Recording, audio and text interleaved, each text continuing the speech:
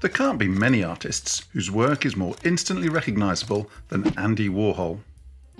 From the late 1940s until his death in 1987, he produced over 9,000 paintings and sculptures and nearly 12,000 drawings.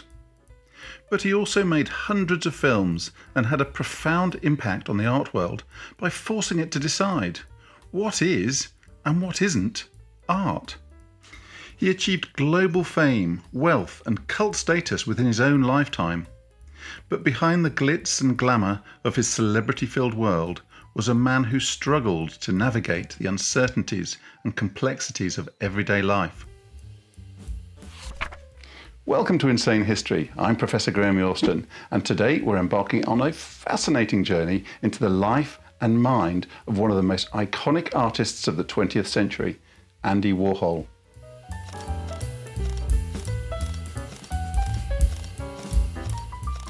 We'll explore his extraordinary journey from his humble beginnings to becoming a cultural icon.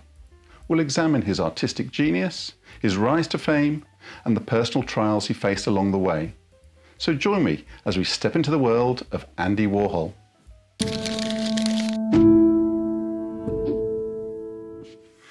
Andrew Warhol was born in Pittsburgh in 1928, the youngest of the three sons of Andrei and Yulia, recent immigrants to the US from what is now Slovakia, but of Rusin heritage, a distinct ethnic group with its own culture and language.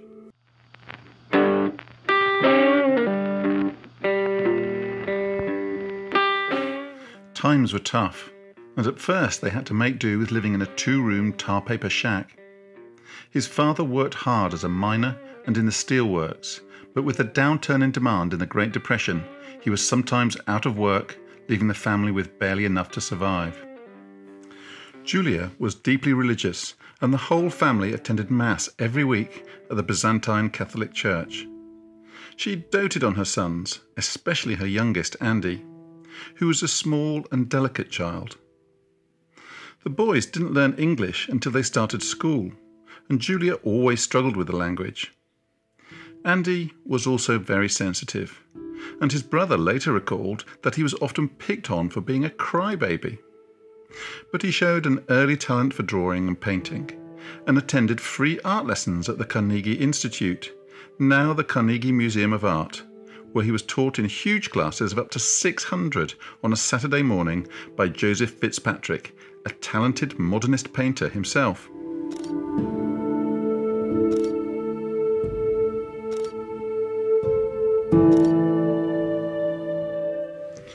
Fitzpatrick later said, "I distinctly remember how individual Warhol's style was. From the very start, he was quite original." Andy learned to draw surrounded by the museum's permanent collection, but also saw world-class exhibitions of Picasso and Henri Rousseau and American primitive artists, all of whom had a major influence on his later style.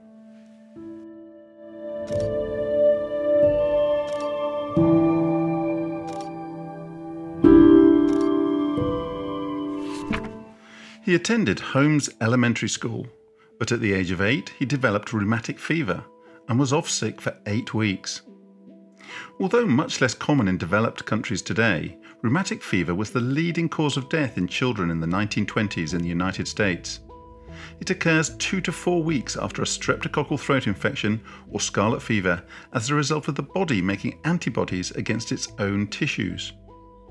It begins with a fever and painful joints, and some children develop involuntary muscle movements and weakness, known as Sydenham's chorea, a characteristic non-itchy rash, nodules under the skin, and damaged heart valves. Sydenham's chorea, or St. Vitus dance, after the saint who was boiled alive as a martyr in ancient Rome, is characterized by rapid, uncoordinated jerking and writhing movements, shoulder shrugging, dance-like head movements, grimacing, lip pouting, and repeated snake-like protrusions of the tongue. Around half of children also have non-specific behavioural changes, such as labile emotions, irritability, and regression, and some become anxious and depressed, or develop phobias. The commonest mental health condition associated with Sydenham's chorea, however, is obsessive-compulsive disorder, and this is something that Warhol struggled with throughout his life. The movements can last for several months and often recur during subsequent streptococcal infections, and the psychiatric symptoms, as in Warhol's case, can be lifelong. In his weeks of being confined to bed, fussed over by his mother and fed Campbell's soup, Warhol drew and listened to the radio for hours, collecting photographs and cutting out pictures of movie stars from magazines to put around his bed, establishing his lasting fascination with popular culture. The disease also took its toll on Andy's complexion, leaving him pale with white patches on his face and a reddened, swollen nose, so that when he was able to get back to school, he was greeted with the nicknames Spot and Andy the Red-Nosed Warholer.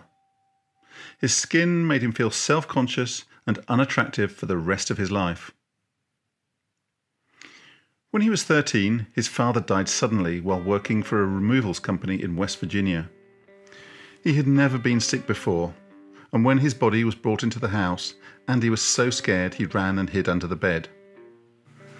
Later in 1942, he began at Shenley High School. In his autobiography, he wrote, "I wasn't very close to anyone. I wasn't the type they wanted to confide in, I guess." Academically, however, he did well, getting straight A's. But it was wartime, and schools were pushing young men through as quickly as possible so they could graduate before being drafted.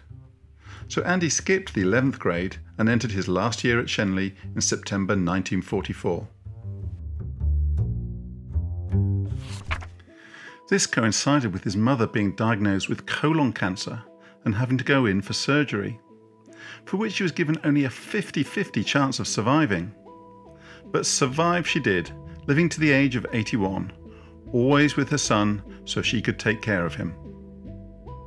He won a Scholastic Art and Writing Award from the National Alliance for Young Artists and Writers, an organisation that has recognised a lot of major artists and writers early in their careers: Sylvia Plath, Stephen King, Cy Twombly, and Truman Capote. Despite their poverty, Andy's father managed to save up $1,500 before he died, for one of his sons to go to college. With his artistic talent already evident, the whole family knew it was going to be Andy who got the education.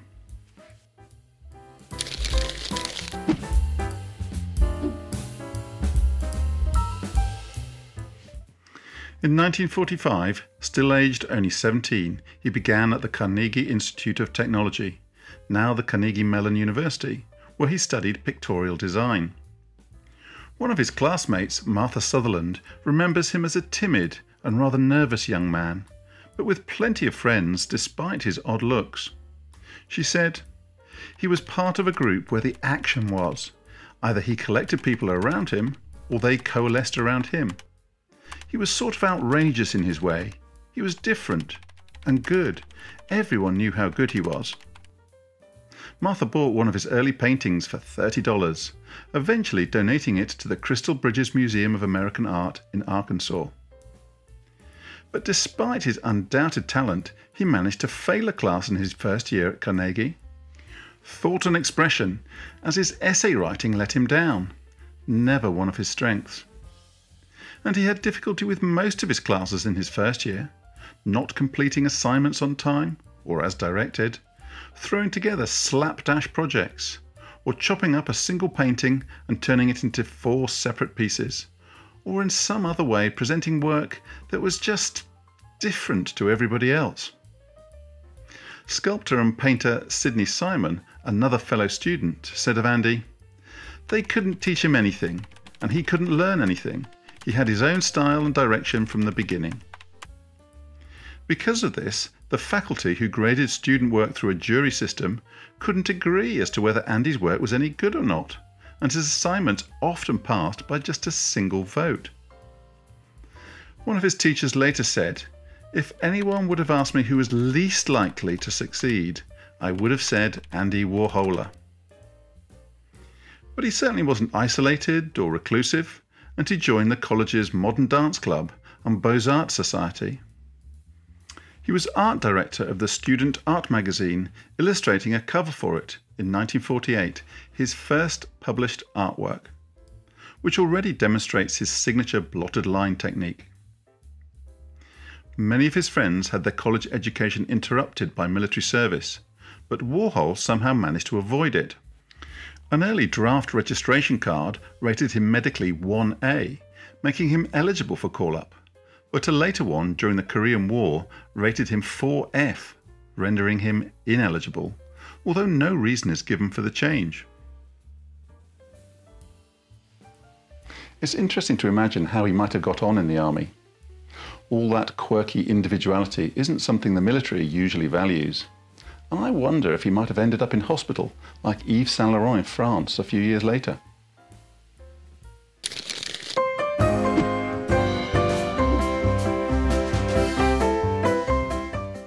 A week after graduating in 1949, Warhol moved to New York City.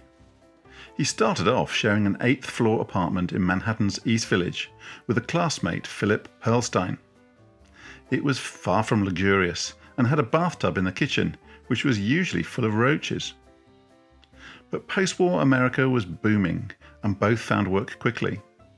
Pearlstein doing industrial catalogue jobs, and Warhol illustrating department store catalogues. In those early days, Warhol worked hard, both with his art and with marketing himself, walking around to agents' and art directors' offices with a shopping bag full of his work. Pearlstein described his roommate as an obsessive workaholic, who continued working late into the night, long after he had gone to bed.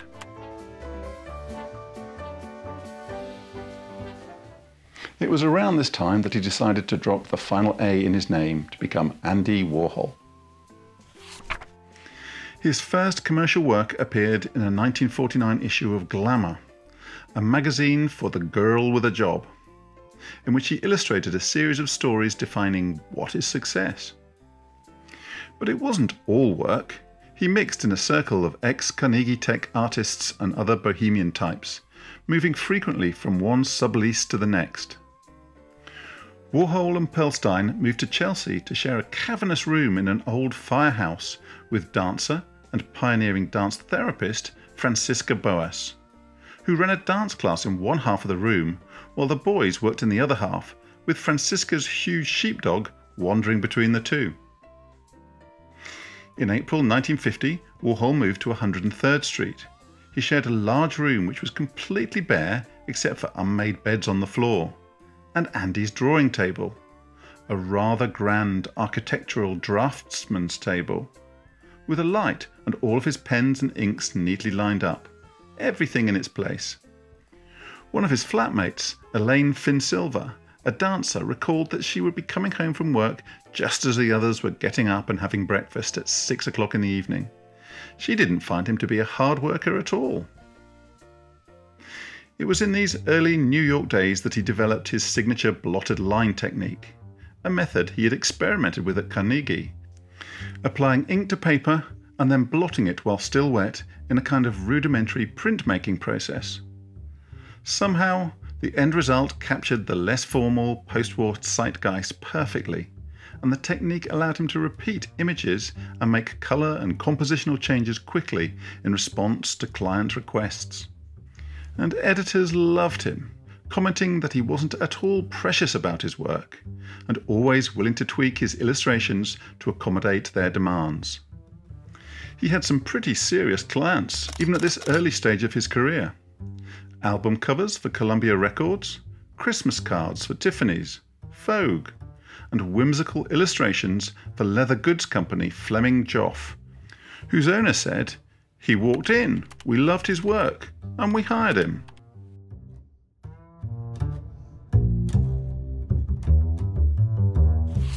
One tactic he used to help people remember his name was to begin conversations in a completely offbeat way.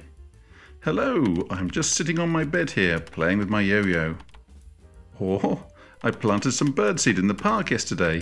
Would you like to order a bird?" Different, but it worked. In 1952, his mother Julia moved into his Upper East Side apartment. Julia was an artist in her own right, cats and angels mainly, but she lived with her son for pretty much the rest of her life, cooking for him, badgering him to find a wife, and cleaning up after their 20 or so cats, all called Sam. The illustrations he did for a CBS radio show, The Nation's Nightmare, highlighting the dangers of drugs, won him an Art Directors Club medal and increased his already growing profile. Also in 1952, he had his first solo show at the Hugo Gallery in New York. It was themed around writer Truman Capote. A stage version of his novel, The Grass Harp, had recently premiered on Broadway, and Warhol was obsessed with Capote, who recalled that, when he came to New York, he used to stand outside my house, just stand out there all day, waiting for me to come out. He wanted to become a friend of mine, wanted to speak to me, talk to me. He nearly drove me crazy. The exhibition was sparsely attended, however, and one reviewer said the work had an air of precocity, of carefully studied perversity. But his commercial work continued to be in demand, and to make sure it stayed that way, he produced a series of self-published books throughout the 1950s, which he would give out as gifts to potential clients. The books would be hand-coloured by himself and friends at colouring parties held at Serendipity 3, a boutique coffee shop. The following year, he got involved with the 12th Street Players, a theatre group that put on off-Broadway performances of modern and challenging plays. One of the group's founders said, "Andy was about as dreary and colourless as anybody could possibly be. He faded into the woodwork." So he was relegated to designing sets.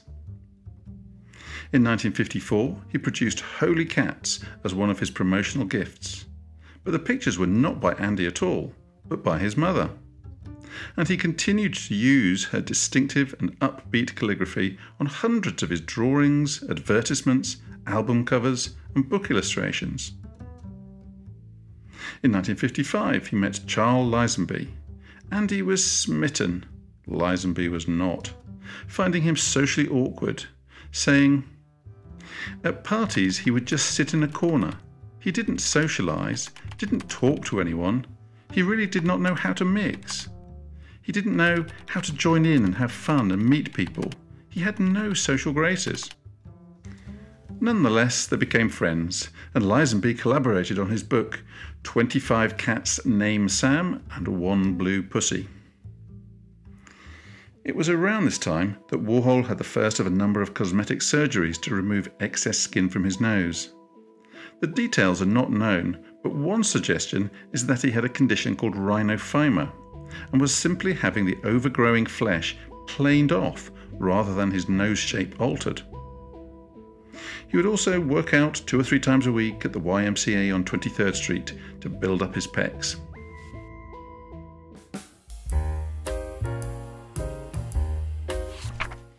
In 1956, he began working for the upmarket but slightly tired footwear store Israel Miller. Warhol's quirky designs and illustrations transformed the company and brought it right up to date, and he was given an annual retainer of $12,000, which would be worth more than 10 times that now. Artist and writer John Copland recalled that nobody drew shoes the way Andy did. He somehow gave each shoe a temperament of its own, a sort of sly Toulouse-Lautrec kind of sophistication. Those that Miller didn't use, he took to the Serendipity Cafe and sold for $15 apiece. But his eye for fashion didn't always extend to his own appearance at this time.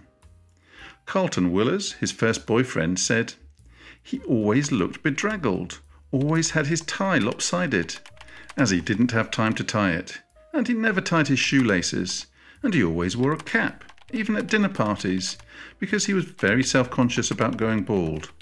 I'd tell him to get a hairpiece, and he finally did, around 1955. It made him look younger. He was acutely self-conscious of himself. He thought he was totally unattractive." He was given the nickname of Raggedy Andy, and one time he opened his portfolio to show his work to the art director at Harper's Bazaar, and a cockroach crawled out. In 1955, he met Ralph Pomeroy, and they decided to collaborate on a new book, à la recherche du chou perdu. In February 1956, he had a solo exhibition at the Bodley Gallery called Studies for a Boy Book. The book never appeared, but his drawings of young men and erotic portrayals of male nudes was brave at a time when same-sex relationships were still very much illegal. They're a bit too graphic for YouTube, and whilst they're probably not everybody's cup of tea, they do show a sense of humour which isn't always evident in his other work.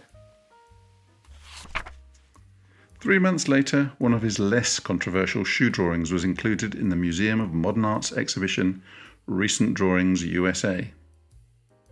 Also in 1956, he embarked on a 2-month round-the-world trip with Charles Lisenby.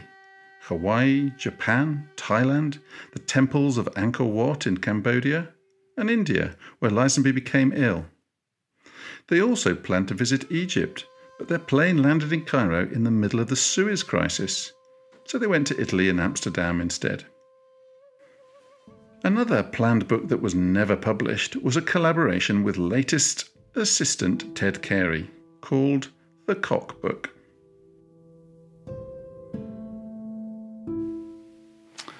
I can't imagine why he didn't go through with that one. I'm sure people would have been fascinated by his drawings of chickens.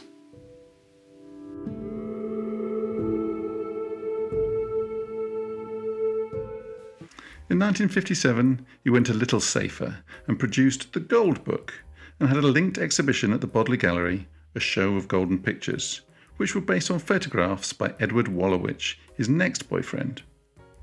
But when Wolowitz had to go into a clinic for an alcohol detox and his brother asked Andy for some money to help with the fees, he refused, blaming his business manager.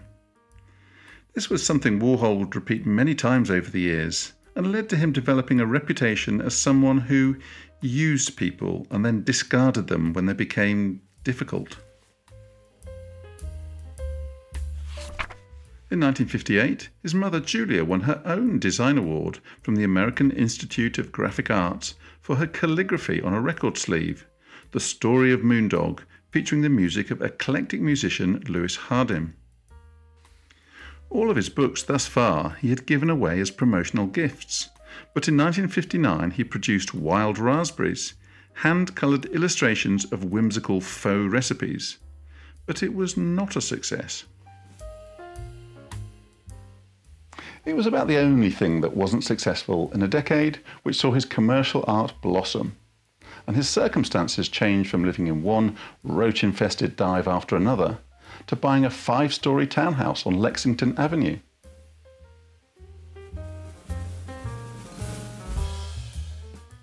But it will be in the 60s that he would really achieve global fame. Most of his iconic images date from this time, and he expanded into music production, film, sculpture, and multimedia, and just being a celebrity.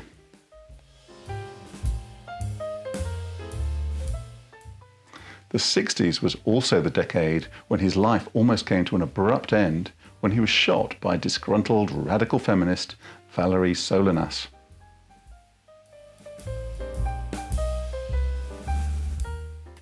I'll cover this and the highs and lows of the second half of his life in part 2. So please subscribe and click for notifications, and hopefully I'll see you again soon. Bye for now.